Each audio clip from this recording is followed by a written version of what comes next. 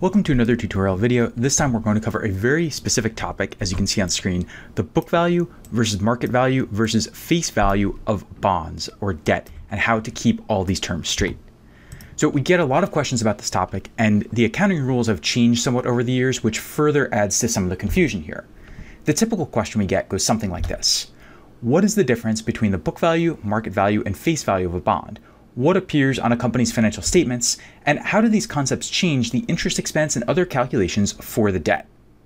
So as always, I'm going to give you a short answer up front, then we're going to look at some examples of how to calculate these numbers and how to project them in Excel, and then I'll give you one example at the end that will combine everything and show how all these concepts together work.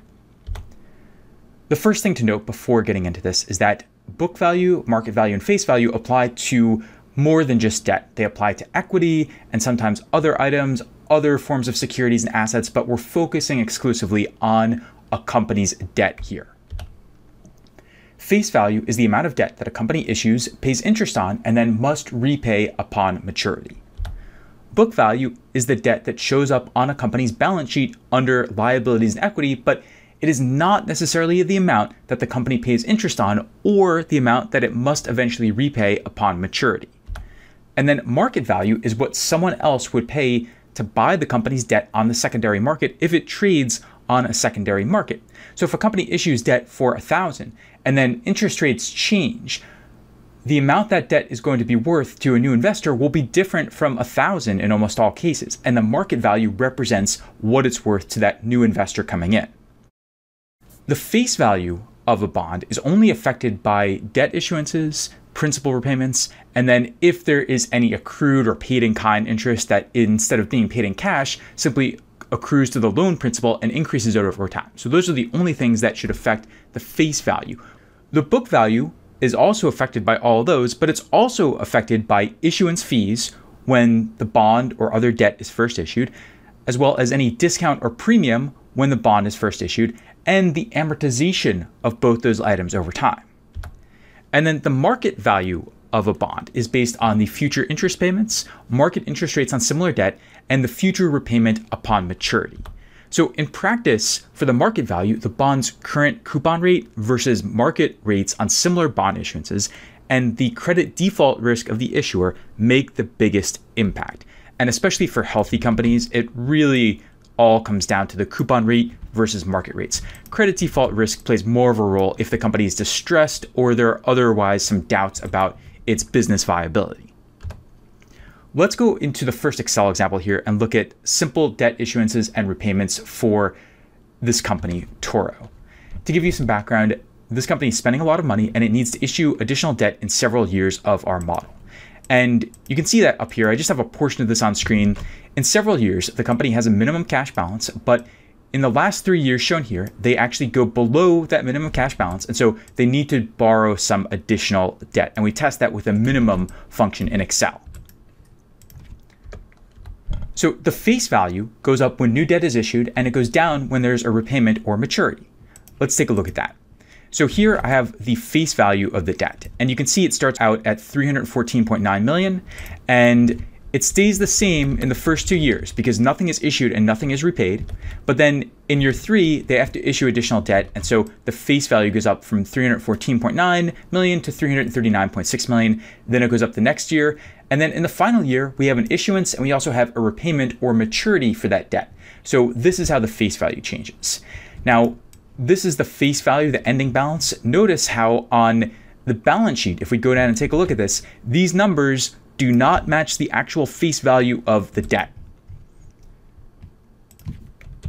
So the book value of the debt changes based on all these factors, but we also need to deduct the financing fee on new issuances, and we need to add the amortization of those financing fees over 10 years, since we're assuming that each issuance here will be outstanding for 10 years. Let's take a look at that in Excel. So here we can see the book value of debt, the beginning and ending numbers and everything that changes them in between. So we still have the debt issuances and repayments that affect this, but we also have the amortization of issuance fees and the deduction for new issuance fees. The deduction for new issuance fees is based on whatever amount we issue times this 2% number that we're assuming for the issuance fee percentage. And you can see this in each year. And then the amortization of issuance fees, we simply sum up the starting amount of our issuance fees, what we had in the beginning, and then anything additional over time. And then we divide by 10. This is not exactly a scalable approach, but it works in a very simple model over 4 or 5 years when we don't have to worry about making it truly completely flexible. The basic point is that fees are deducted, they're amortized over time, and then as they're amortized, they increase the book value of the debt. You have to be really careful here because a long time ago, the accounting rules were different. They've changed under US GAAP. They were always like this under IFRS, but now these fees are deducted and amortized directly from the book value of debt over time. And if you're wondering about the market value here, the short answer is we have no idea what it is. We don't know the current market interest rates. Now, the company is paying about 6.1% for its coupon rate on this debt, but we don't know how that compares to the market rates at all. So if this is significantly higher than the current market rates, then the debt is going to trade at a premium and it's going to be worth more than its face value. But if this is significantly below the market rates, then the market value is going to be below the face value of the debt.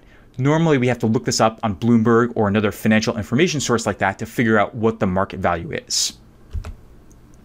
Let's look at another Excel example now for a convertible bond for another company, Atlassian.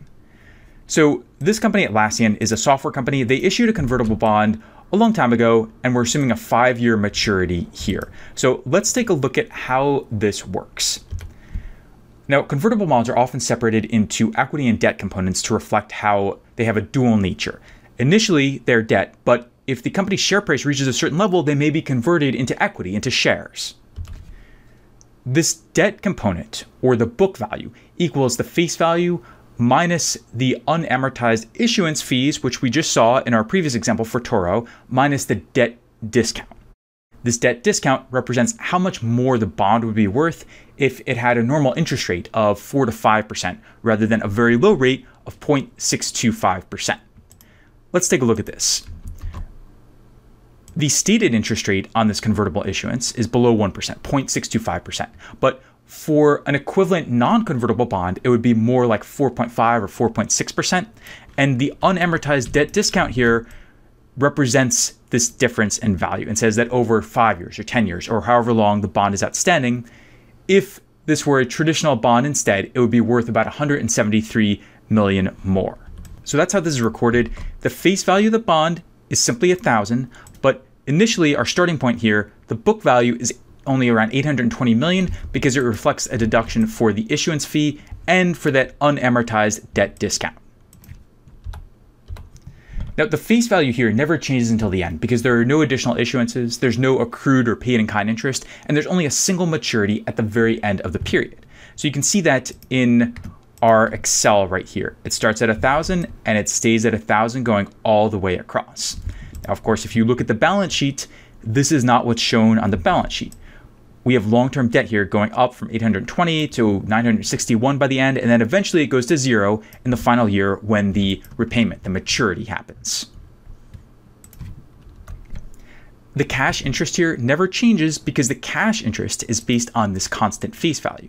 So you see right here, the contractual interest expense, this is just based on the 0.625% times the face value of 1,000 every single year. So this does not change at all because the face value doesn't change and the interest rates don't change.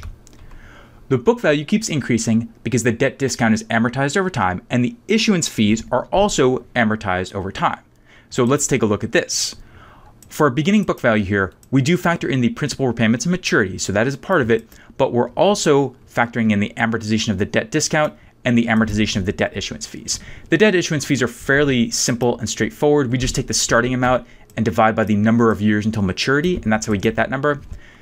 The amortization of the debt discount gets more complicated, and I don't want to get into it for right now, but suffice to say, it's roughly the same as that approach, but it increases slightly over time as the book value of the debt here keeps going up. The exact mechanics are unimportant. Just be aware that it increases slightly over time when you have a convertible bond issued like this. The book value finally reaches 0 at the same time as the face value reaches 0 when the convertible bond matures in year 5. With the market value, again, if you're wondering, we have no idea what it is. We'd have to look it up on Bloomberg or another source, or see if the company gives an estimate in its filings, because we don't know how these interest rates, 0.625%, 4.56%, compare to the current prevailing market interest rates. If we knew that, or we knew the probability of Atlassian repaying the bond, we could try to estimate this ourselves. With the market value of a convertible bond, you need to count all the components of a bond. So you need to count it as either 100% debt or 100% equity when you're using it in calculations like enterprise value.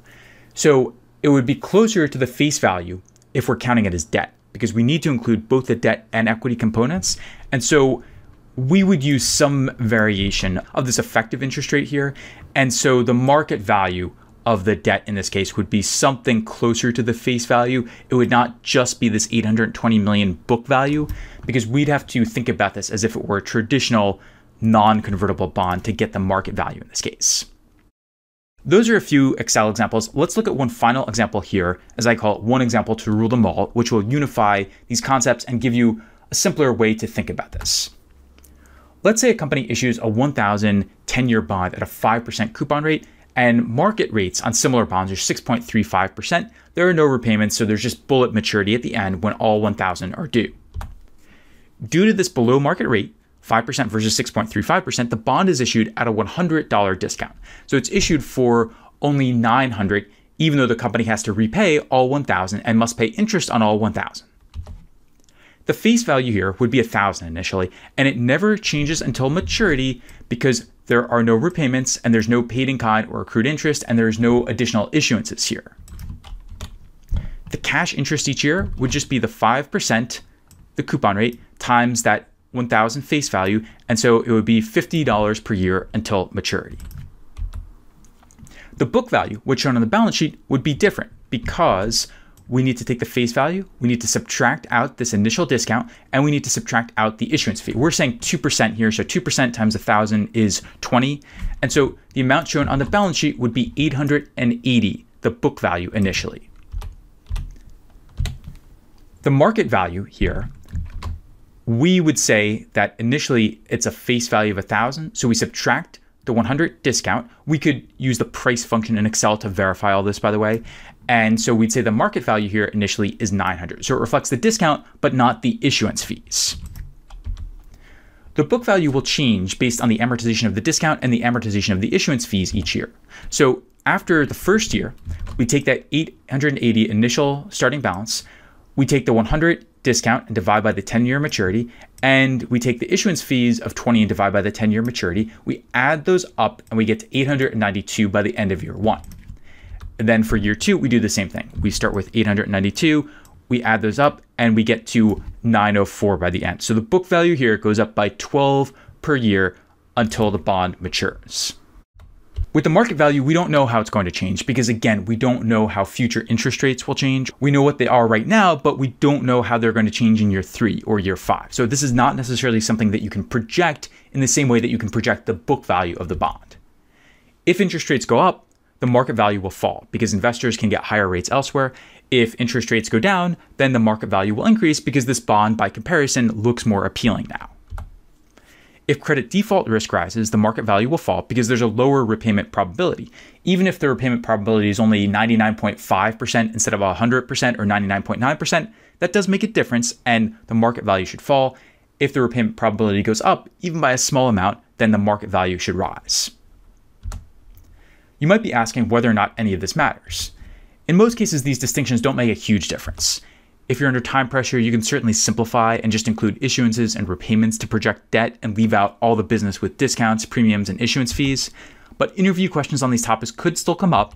And if a company has a convertible bond or a bond that it issued at a big discount or premium, book value versus face value definitely matters. And you really want to make sure that you're calculating the cash interest expense or even the entire interest expense based on the face value of the bond, not the book value of the bond. So yes, you should be familiar with these concepts, but don't obsess over them too much. To do a quick recap and summary now, face value is the amount of debt that a company issues, pays interest on, and must repay upon maturity, and it's affected by issuances, principal repayments, and accrued or paid in kind interest. Book value is the debt that shows up on a company's balance sheet under liabilities and equity. It's affected by all those, plus issuance fees, the issuance discount or premium, and the amortization of both those items over time. And then the market value is what someone else would pay to buy the company's debt on the secondary market if it trades on that market, and it changes based on interest rates and credit default risk of the issuer. That's it for our summary of book value versus market value versus face value of debt. Hopefully you now know a bit more about this topic and can answer interview questions about it more effectively.